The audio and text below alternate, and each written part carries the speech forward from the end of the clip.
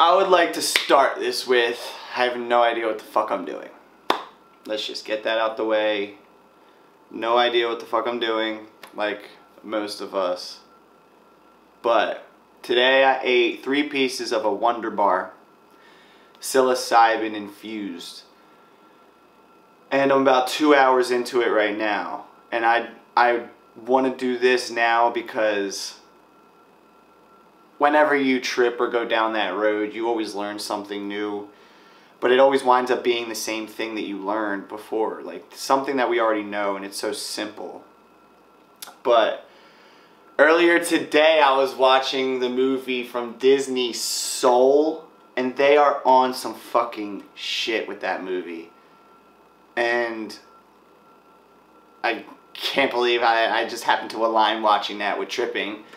And music is what I fucking do, so it just spoke to me so fucking much. And how our souls are torn on what's right and what we should do. And I'm still wet right now. I just got out the shower. Like, when I trip, I love to fucking get a shower and shit.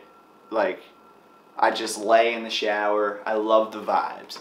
But this is my Pokemon blanket I've had since I was a kid. Dude, life is so fucking weird. My hair is wet and messy from the shower, and I'm wearing a beanie, cuddling the blanket that I did since I was 2 years old. Thinking about all the things that I did in the past to where I'm at now, based off of the movie Soul that I just watched. So I'm not going to give anything away in the movie, but this is why I'm in front of the camera right now, instead of just enjoying whatever. In the shower, I was getting really, really intense, like reaching to a pee. And I only ate 3 pieces. I've eaten 9 grams of shrooms. I've gone deep before with just shrooms and acid and different things. But they said on this package that it takes away the nauseous feeling that shrooms gives you. So I was excited to see that because the nauseousness that shrooms gives me is usually, I can tell where I'm at. That's my gauge or my meter of where I'm at. But I didn't get nauseous. In the shower, though, I felt the need to throw up. It was weird. It wasn't a nauseous thing. I just had to throw up real quick. And I'm sweating so much talking about this right now because it's crazy. If you guys haven't seen the movie Soul yet, this is not some fucking selling for it. But they know what they're doing in that movie. They know what they're talking about with the geometrics and shit. And we know that they show us stuff in Hollywood. But essentially his soul leaves his body. That's one of the things that happens. And when I threw up, I only threw up a tiny little goblet of spit that was the chocolate. Like it was chocolate, it was brown. And the second it got out of my mouth, my trip cut in half. Like I wasn't tripping as hard. It cut in half. And I watched my soul, a piece of my soul literally go down the drain. And after just seeing that movie, it was just so crazy. I was like, as it happened, I was like, fuck. I was just like, fuck, I lost it. I lost the trip. It's gone. Like, I shouldn't have thrown up. I should have just dealt with the pain. I should have just gone through it and not purged myself. And fucking, because I thought I lost the trip. 10 seconds pass. I stand up in the shower, take a deep breath. Like, all right, I guess I can make that video now. Because as I was thinking about making the video, I was tripping too hard. And I took a deep breath. I was like, maybe I should throw up for a second. And as I threw up, I like sobered up immediately. It was so fucking weird. So it's obviously in my bloodstream right now if you can't see my fucking pupils or how cross-eyed I am. But I wanted to do this now to see my physical, if I can even connect what the fuck is happening right now, because I thought the trip was over then. This was about 20 minutes ago that this happened in the shower. And the second I got out, set all this shit up naked because I just wanted to record and see. I looked in the mirror, my pupils are fucking big, and I'm still there, but I'm not near them. You know, in movies or when you see things in 3D, the red and the blue, when things are kind of fusing together to make it 3D, that's where I was. I was right at that fusion. And it was super intense and I loved it, but I didn't like the feeling that I had to throw up. So of course I wanted to get rid of the throw up feeling, but that immediately took away the red and blue of my vision. So I was like, was the feeling of throwing up in my body biologically what was making me trip? Or was it what I literally just threw up? Because I'm clearly still tripping right now from what's in my system. So I don't know, but all I know is I feel good, great, but every time I do shrooms or something, it's the same thing. I'm like, why did I do this again? I don't need to do this anymore. I know the answers. I know everything. That feeling that like, oh shit, I'm about to trip, and 6 hours of this, and then when you're in it, you realize that it's so fucking blissful, and you actually do learn a new lesson that you might have known already that's very simple and in front of our faces every day, but it winds up being in a different nuance, and you understand it in a different way as well. So that's the beauty of these things, and I haven't been ready to trip for like I haven't tripped in 2 years. A year and a half at least. Because I wasn't mentally there. I felt like I had learned what I needed to learn. And then a couple weeks ago when I said I'm ready to try DMT, if you say it in your brain like I'm ready to try it, then you're ready. You're psychologically there. The physical things that come with it is what's weird. That's what people don't know how to digest what they're doing while they're doing it. Because a lot of the times when I do something, whether it's like psilocybin or like when I've done ecstasy or tried other shit, I have to go to the bathroom, like to the bathroom. And I'm getting a shower right after that if that's the case. So inevitably my body, biologically, I feel more comfortable being home doing these things because I know that I can just shower up if I ever need to. That's why people say you're supposed to fast before you eat. Not so it's more intense, which is a part of it, but so literally your body isn't fucking faltering under the circumstances while you're trying to comprehend. You don't want to be sitting on the toilet for 2 hours while you're tripping face, which is fucking weird.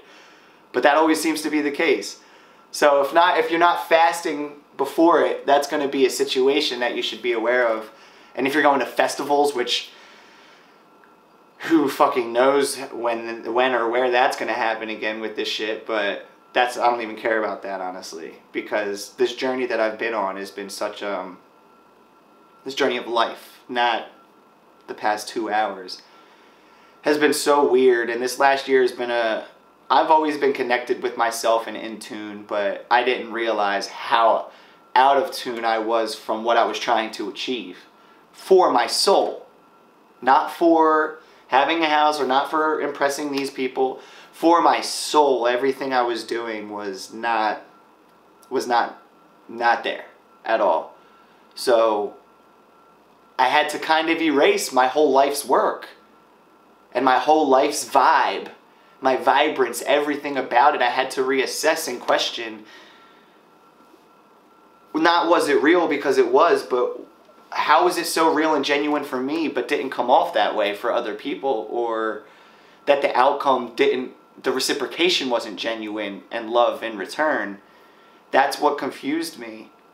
So learning about the duality of life and the rights and wrongs and ups and downs and this person's that person because of what they went through, that's where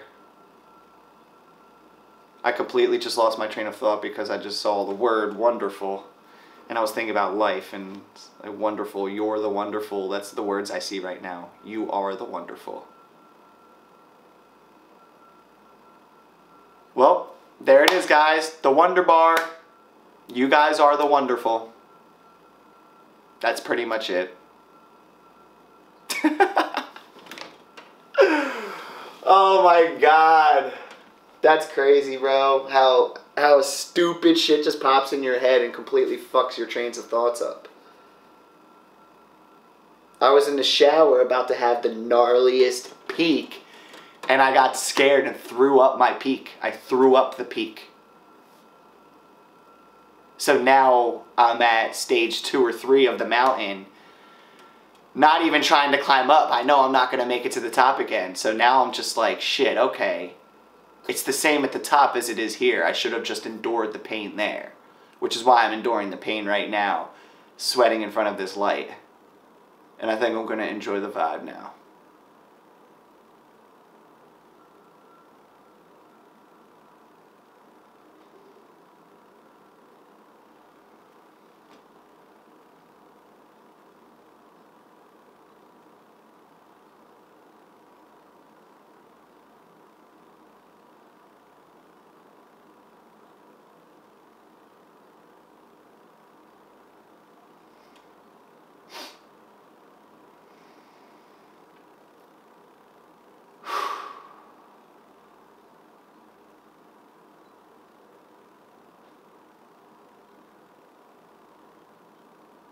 This is what life is.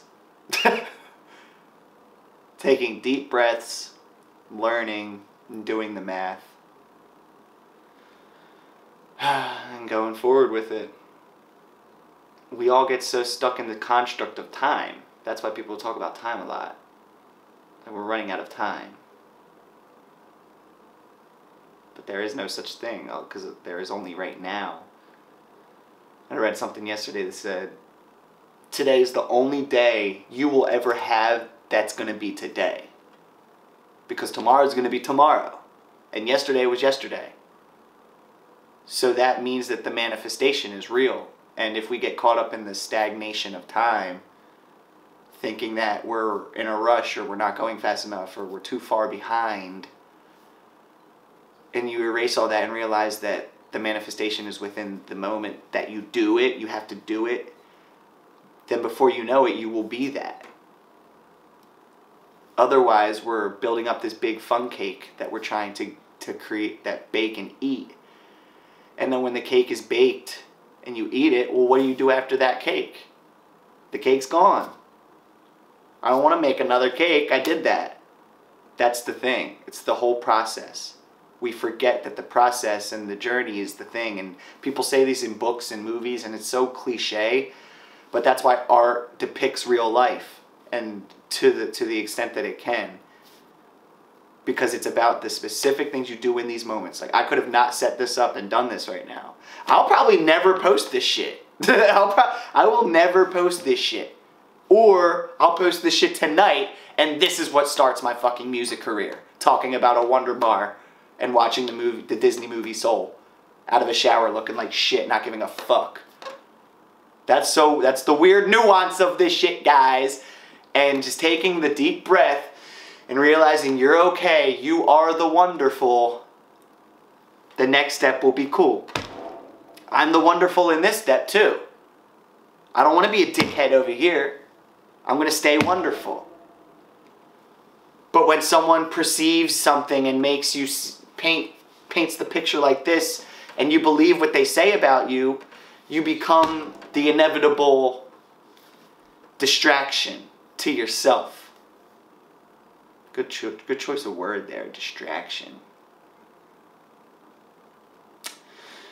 You guys are the wonderful, and I'm actually going to enjoy this part now. I'm going to go fucking look at fucking lasers and stuff. Good night, guys. And this is only 3 bars, by the way. This is a microdose. So if I ate like 7 or 6, I would be video gaming it right now. 9 to the full bar, bro. This is legit. This is fucking legit, guys. So if you want a real small dose, microdose, I'd say 1.5. But baby, jump in the shower. You're ready to jump in the shower and clean off and shit. Just don't purge yourself. 3 is perfect. Definitely fast before the shit, though. Fast before any type of psilocybin situation. But I love you guys, dude. Hopefully I can hug you guys soon. You can like feel how smooth this blanket is, dude. Love you guys. Bye.